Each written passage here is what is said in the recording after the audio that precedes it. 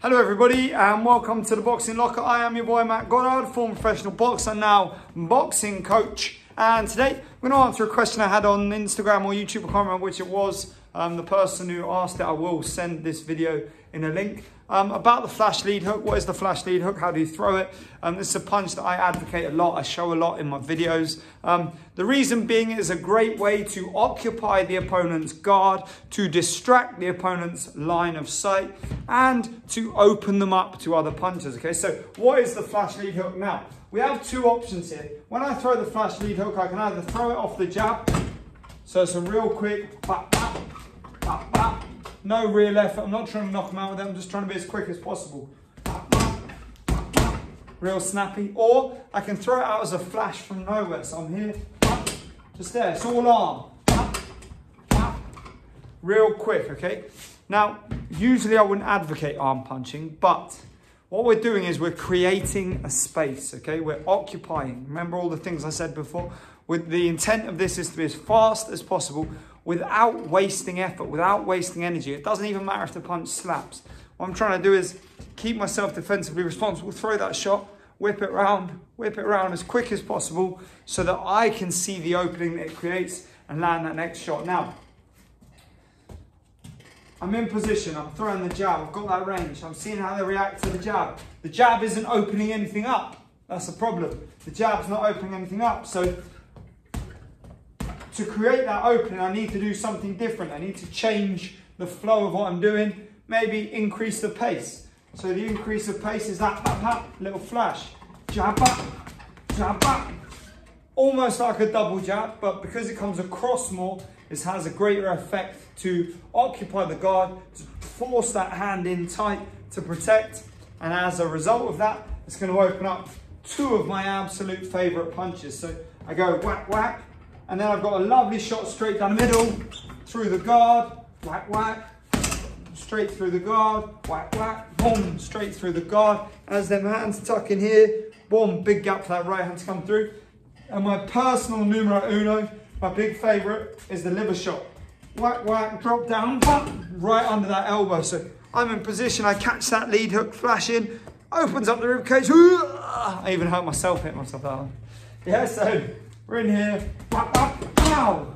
Drive it in as hard as you can. Flash, flash, ow! Drive it in, snap it in there. Whack, whack, ow! Drive it in there, hard as you can. Snap it in, don't tickle it. Throw it, drive it right into that liver spot and do as much damage as you possibly can with it. So, you'll see that used a lot by Canelo. Canelo's a great advocate of that liver shot. And he sets it up using exactly this method all the time. Taps there, what, boom. The strikes out there, boom, tap, boom, opening it up. The setup for the right hand, you literally see guys use this all the time. That boom, boom, boom, straight down the middle, open up the guard. I mean, it's historically, you can go back decades and see that used as a functional skill. Same with the liver shot setup. But so that left hook flash in there, back, can sort of be translated into a kind of close work as well. So if I'm in close to the bag and I'm in here, imagine this is my opponent. Boom, quick hook, boom, ow! Same thing, okay? Quick hook, ow! Quick hook, ow! Driving under there. Get the guard up, get to lift and protect, and then drop and drive underneath. So you'll see these kind of setups work all the time. The great thing about this one is it keeps you defensively responsible, so it doesn't open me up. Everything's tucked in. I'm not overcommitted. It's not a massive feint, or I'm not walking into any big shots. And the other good thing is because it occupies the guard, it's very difficult to counter. So if I'm throwing a jab, and my opponent would normally be looking to counter with their right hand over the top, because I'm slapping that hook in there, that little quick flash hook, it stops them using that hand. Okay, that's what I mean by occupy the guard. Stops them using that hand. It makes them, forces them to defend rather than to attack with that hand, okay? Or they just get hit, so they come with the right hand, I flap over the top, you can move out with a pivot, you're straight out of the way. So, that is the basics of the flash lead hook, its functions, why you would use it.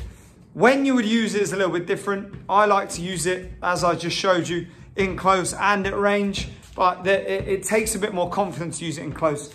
A little bit more confidence because you've got to be willing to kind of stand in there, get your head off that center line, shoulder to shoulder, chest to chest, chin to chin. So it's a little bit more of a confidence thing in close, but at range, it's a beautiful shot. A lot of work out there. Bap, bap, boom, bap, bap, boom, bap, bap, boom, boom. So many options, so many different things you can do off of it. And don't limit yourself to presume it's just that liver shot or the straight right hand. As I just showed you there, you can go bop, bop, come back with a nice straight 1-2. You can go bop, bop, bop, right hand underneath, bop, bop, over the top of that right hand, bop, bop, uppercut. Options, loads of them. There's absolutely no reason why you should limit yourself. As much punch variety as possible, as much punch dexterity as possible, and you'll always have success. So, there we have it, guys. Just a quick shout out to Zero Fight Gear, sending me out these beautiful gloves. Check them out on Instagram, Zero Fight Gear. New company just set up. A friend of mine through Instagram is doing some great things with these, and beautiful gloves, to be fair to them. Great bit of equipment, nice, good quality, and genuine leather. So give them a little check out, and thanks to Zero for the gloves. As always, let me know your thoughts on the video. Any other videos you'd like to see, let me know. All that good stuff. Don't forget to like, subscribe, comment, as I said, share the video far and wide, and anything else you want to see, let me know. Have a great day, everybody.